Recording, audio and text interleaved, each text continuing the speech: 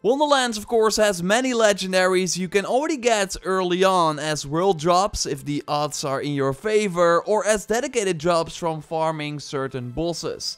We already found quite a lot of these special items, like a spell that shoots barrels, a special Warcraft pickaxe, and way more that I want to run down in this video. I want to thank 2K for sponsoring the video. Check out Tiny Tina's Wonderlands via the link in the video description. And now let's look at some awesome legendaries. But first, it's good to quickly touch on the luck stat, which is super important in Wonderlands. You can view it at any time in the skill menu and then by going to the hero stats. Leveling up is the easiest way to increase the base luck stat, and it actually increases by quite a lot the higher your level is. Then you also have the lucky dices, and those increase your loot luck multiplier.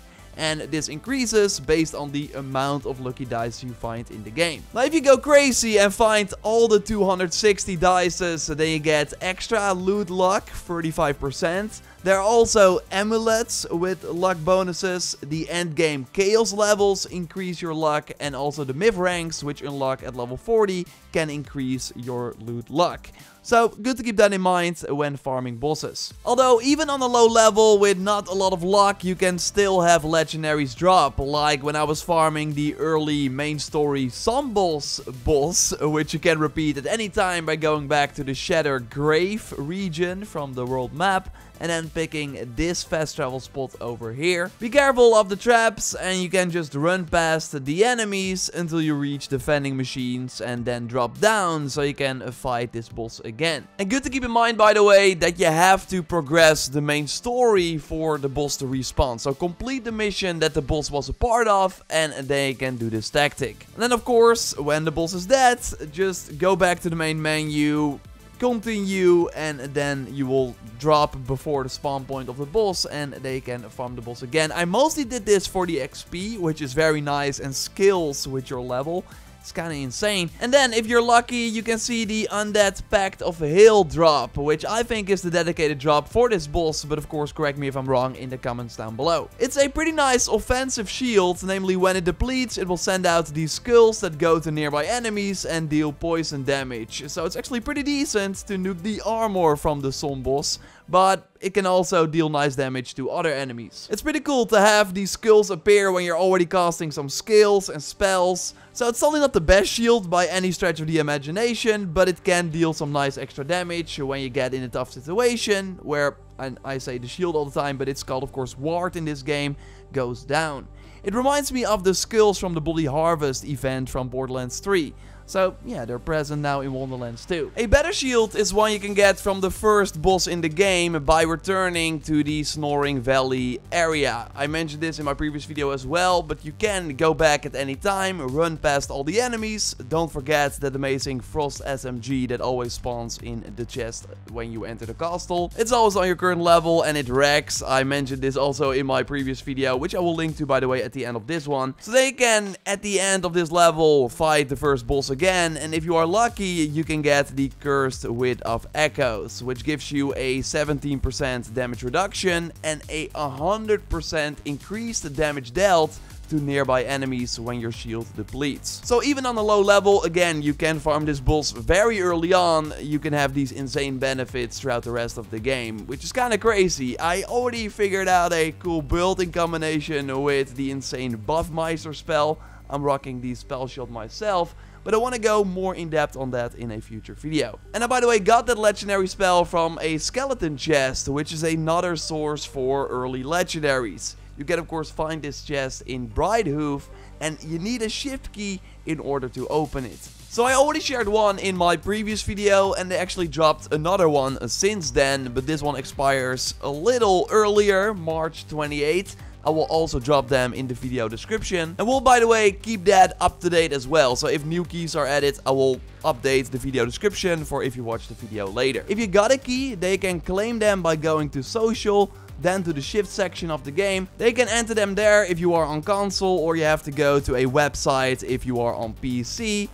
go back into the game, and then you will see that you got a skeleton key in the mail. Now, if you use them on the chest, you can get lucky like me and get legendaries, but it's not guaranteed. Like, it's a high chance actually that you only get purple items, which is still very nice because they all drop on your current level. So yeah, let's go over more amazing legendary items you can already find early if you are lucky. Of course, if you enjoyed the video so far, then leaving a like on it would really help me out, and a subscribe because we got way more Wonderlands content coming your way. Dennis, who also works full-time for the channel, has also been getting very lucky with a ton of legendaries. He will showcase them now to you. Thanks, Jordan. I'm not gonna lie, I'm a bit jealous of some of the things you found, but I've gotten pretty lucky with some loot drops as well. Like with this Goblin Pickaxe, for example, which dropped from the Banshee boss. This is a story-related fight in the Weep Wild Dankness, which you can come back to later to repeat and farm it. And real quick, and that's why I'm jumping in here, because we just figured this out, but it seems that the Mount Craw Obelisk is the dedicated drop source for this. So if you want to get it, you can repeat this also by quitting to the main menu and then doing it over and over again. The red text on the weapon might be familiar to people who played World of Warcraft. Time is money, friend, a fitting goblin quote for this Goblin Pickaxe. This legendary melee weapon spawns a bit of money every time you hit an enemy. It's only a little bit, every hit spawns 2 bags that each grant you 1 gold, and sadly increasing the difficulty to intense, which should increase money drops, does not increase this amount. But money also feeds into the second part of this weapon's perk, which is a stacking buff that triggers every time you pick up money and increases your movement speed, spell cooldown and action skill cooldown rate by 6%. It also stacks up to 5 times. So combining those two together, you can cast your spells, use your ability, and then start hitting enemies in order to reduce the cooldown on those abilities, while also getting extra movement speed in the process. At full stacks, this translates to 30% increase to all 3 stats, but the downside is that it only lasts for 5 seconds, so you have to keep collecting money in order to keep the buff running. Also, a bit unfortunate, but only your skill buffs are shown under your XP bar, so not the stacking buff from this weapon, which makes it hard to track how many stacks you currently have. Still, it's a very impactful buff though, and it also encourages a really fun playstyle where I found myself rarely using my gun because of how low all my cooldowns were. Another item I found that reinforced a different but very fun playstyle was this ward, the Spirit Rune of Security. It dropped from Vorkanar, the boss at the end of the Goblin side quest at Mount Crawl, which is the first optional area you can visit. It has a special rune effect on it that gives you a 20% lightning damage buff and instant ward regeneration as long as you stand still. So while normally after getting hit you have to wait a bit before your shield starts regenerating, with this Spirit Rune it will instantly regenerate as long as you are standing still. Even if you get hit while moving, as soon as you stop, your ward regen will kick in instantly. So paired with the buff to lightning damage and a nice shock weapon, you can basically turn yourself into an almost invincible turret. Sure, you might still get taken out by an explosion or a high damage attack from a boss, but most enemies will not be able to out damage your shield regen, so as long as you're standing still, you're probably not getting killed. The most interesting part of the shield is however the fact that it is inscribed. What this means, as you can see here on the item card, is that unique rune abilities are shared across all players equipped with a rune ward. So that means that there must be more of these legendary spirit rune wards, each with their own unique rune buff, and having multiple ones equipped while playing in co-op will share the buff between you and your friends. So if I'm wearing this Spirit Rune of Security, everyone else with a rune shield will also have an instant ward regen and extra lightning damage when they stand still. This is a really interesting mechanic, and it really has me curious what the other rune wards might do, so let us know if you found one in the comments below. And while theory crafting about interesting builds is nice and all, sometimes you just want to have some simple fun and throw a barrel at someone. And the Barrelmaker spell lets you do just that. This one also dropped from Vorkanar for me, and it does pretty much exactly what you think it does. It spawns an explosive barrel, like the ones you find in many of the combat arenas, and shoots it from your hand. The version I found shoots shock barrels, not sure if there are other elemental variants as well, and it also has 2 charges, which allows you to shoot even more barrels. You can either let a barrel impact directly with an enemy or bounce them along the ground if you want to.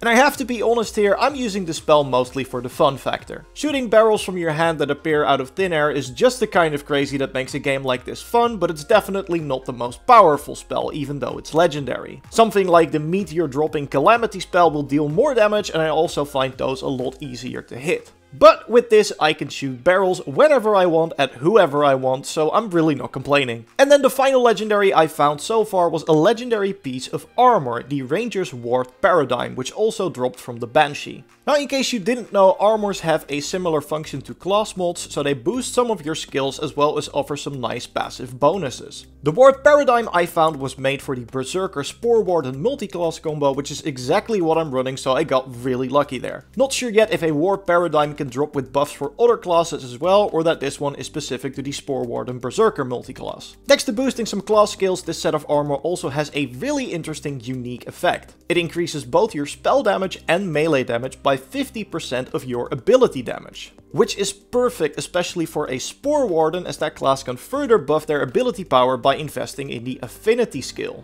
And then with this armor equipped, all your spells and melee attacks will deal a lot more damage. I tried it out with a Morning Star and saw my damage increase from 110 to 129 per hit, and while the damage with spells was a bit less consistent, I definitely noticed some higher numbers on the damage with this legendary armor equipped. So a really nice passive boost to two of your main sources of damage, and the buff only gets stronger as you grow stronger. Plus, armor of course also slightly changes the look of your character, and this one looks pretty badass in my opinion. So extra damage, extra boost to my skills, and a really nice look to them as well. Safe to say, I really like this item. And that's all the legendaries we found so far. Of course, leave a like if you liked the video. Remember to subscribe if you don't want to miss the next Wonderlands video, because we have way more coming up. And if you want, you can watch our previous Wonderlands video by clicking on the screen. Thanks everyone so much for watching, and I will see you in the next one.